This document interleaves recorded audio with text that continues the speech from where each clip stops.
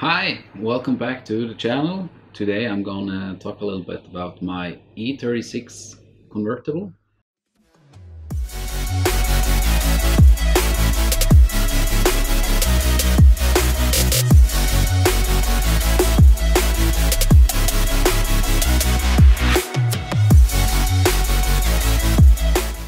As you can see, the car is in pieces.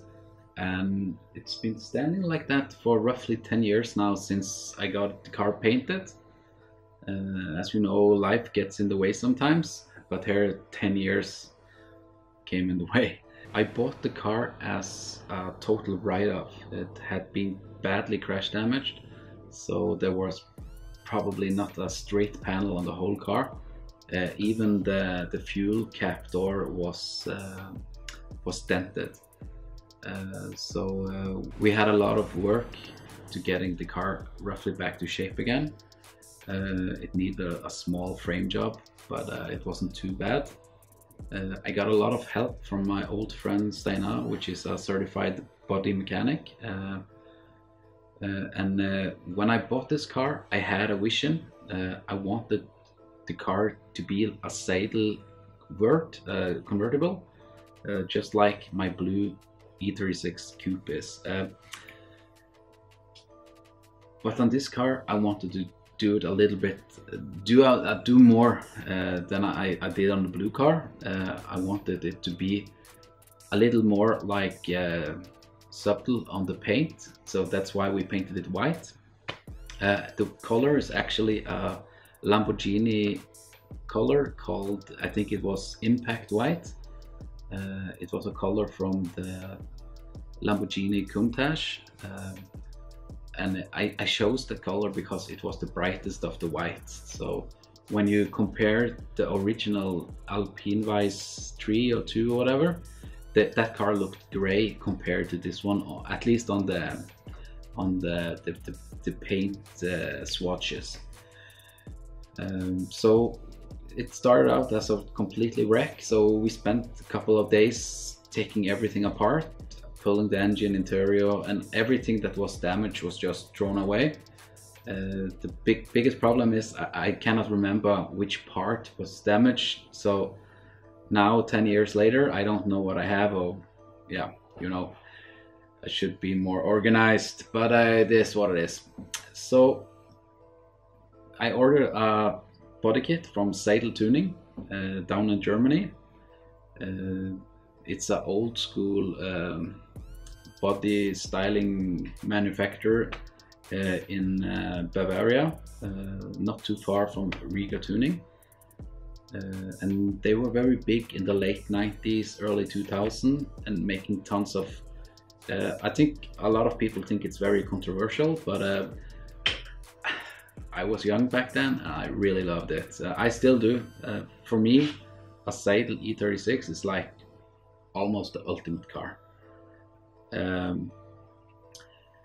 Anyway, as you can see, the body kit is fitted. The white body kit is blended. Also the doors, as you can see, is it's missing its side trim. And a lot of people just take off the side trim and then just add Bondo or whatever over. That never looks good. So Steinar welded in some, it was some CNC cutted plates, so we got it very straight, welded that in, and then he used a lot of body soldier, or what do you call it, like lead. Used a lot of lead on the to instead of body Bondo or whatever. After that we straightened it out. We did basically the whole sides of the cars with Bondo and then blocked it out, everything. So it's we try to get it as straight as possible. Of course, with these kind of builds where there's a lot of Bondo, it can be questionable sometimes, but we straighten, blocking, straightening, added more epoxy filler and straighten it again, added black guide coat, straighten again. So we were doing a lot of body work on this car. The car as it sits now is lowered on FK Automotive coilover kit. I used to have that on all my cars back in the day. I still do. I love FK Automotive. It's kind of like an old relationship, you know. You know what you got, so why change it, you know? Anyway, the FK kits back in the day had adjustable coonies, so that's fitted on this car. Unfortunately, it's discontinued now, so I don't know why, but on this car it's 10 years old, but it's never been driven, so I would say it's brand new. The wheels, as you can see, is the wheels from my E36, the blue one. Actually, it's Schmidt CC line wheels. They are 10-inch in the front, 12-inch in the rear. In the front, it's have 245 tires, and in the rear, it's 305 tires. And believe it or not, it fits the body kit perfect. I tried 18s and 19s before, but I just didn't feel it looked right on a car with this kind of body kit.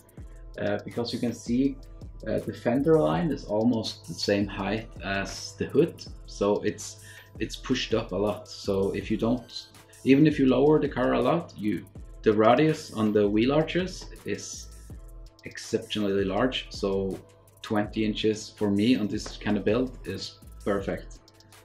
To have 20-inch that wide in the front on E36, you are pushing the limits. So on the inner fender, and I'm not talking about the fender liner, the plastic, but the steel inner fenders need to be massaged a little bit in order to clear when you like turn full over lock. So that's done. Also, inside on all the fenders has been cut all the way. All the lips are cut. That's something I didn't do on my blue car because I didn't know how it will be to drive. So we had some clearance issues and had to do that after we painted my blue car. And so here we did it before, so it's actually really nice. The rest on the car, it's got like blended rear fenders. So when we start in the front of the car, you can see there's no engine in it. It's been like that for over 10 years. I never like started to mount everything together because after the car was finished painted, I was burned out on the project, found other cars and so on. So it is what it is. The engine bay is cleaned. I always say that's 3 months of my life that I will never get back, but it's true. I spent a tremendous amount of work down here to get it looking clean and smooth. Again, Steinar was with me, and he was welding a lot of holes. We also welded in a lot of patch panels to smooth everything out. This is something I remember back in the day was a huge thing in the especially in the Volkswagen magazines and so on. You could always see like the cleaned engine bay, wire tucks and all that, and I thought it was so cool, so I wanted to do it on this car since it's supposed to be like a show car. So everything was cleaned before painting. A lot of hours with the Bondo and also a lot of with the LED. Steinar is a LED magician, so it looks very good. If you don't know E36 well, you don't know how it's supposed to look in the engine bay, but on this car it's completely smooth, and also there are added steel parts to flow better with the saddle kit, and also the saddle parts and the headlight conversion and so on. The car was painted the Lamborghini white. We also added something called lightning effects by SEM, American company producing custom paint, and we also added some mini metal flake from SEM. It's a company in somewhere in United States who produce custom paints. We added blue to the one of the final clear coats, so it gives it a little pop in the sun, but you don't see it in normal light. So for me that's a cool feature, but it's also cool with metal flake, but I feel like on this car I wanted it to stand out without standing out. I wanted it to be like more OEM colored, even though it's a Lamborghini color. So now we're down by the sides of the car and you can see the wide body kit, also the missing side trim, and as you can see it's very smooth. Right now it stands on axle jack, so you cannot see how low it is, but I promise you it's tucking the 20 inches, even though the arches or the fenders have been raised approximately 100 millimeters or roughly 4 inches. One thing I was very particular about when I was building this car was to remain the original body line of the E36. When you fit the wide fenders, actually they come with like a large radius piece that just approximately so sticks that far out, and when you come up to the body line it will be like overlapping. So you see a lot of these Seidel cars, they do like the shortcut, so they have like blended that in, and then you will see that the body line is going here, disappearing, and then coming back. I really didn't like that, so I spent way too many hours, that's true, on getting the lines perfect there. Also, we did we bonded the whole rear fender and straightened it out for several times. It was a lot of work, but sometimes you have to do what it's supposed to do to get the finish you want. So overall I'm very happy with the result, but we will see when the car gets finished. On the rear of the car you can see that it doesn't appear stock E36.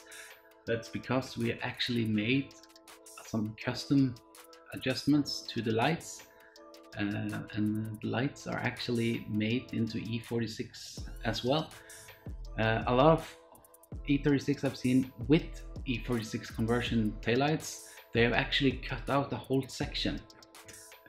We didn't have that back in the day, so we just got the light mountings, the steel part that inside, and we did the complete custom everything else. Steinar did an awesome job. Again, there are more steel and LED around the lights than Bondo, but it looks amazing. It's like completely hand shaped and custom shaped. As you can see, the trunk also is modified. A lot of custom touches was made to make it look cool. Also, it was tons of work, but I think when the car is ready, it will look awesome. You can also see the rear bumper. I haven't decided on what kind of exhaust system I'm gonna have on this car.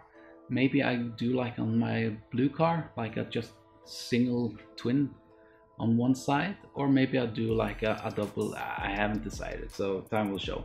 We as you know, we don't even have an engine in the car, so anyway, I hope you enjoyed this video. Please like and subscribe and turn on notification. If you would like me to make more videos like this or see this car in a future episode, please leave a comment. I read all comments, and also if you like another kind of movie with other cars, just leave it in comments and I will make a new movie. So until next time guys, thanks for watching and have an awesome day. Peace out.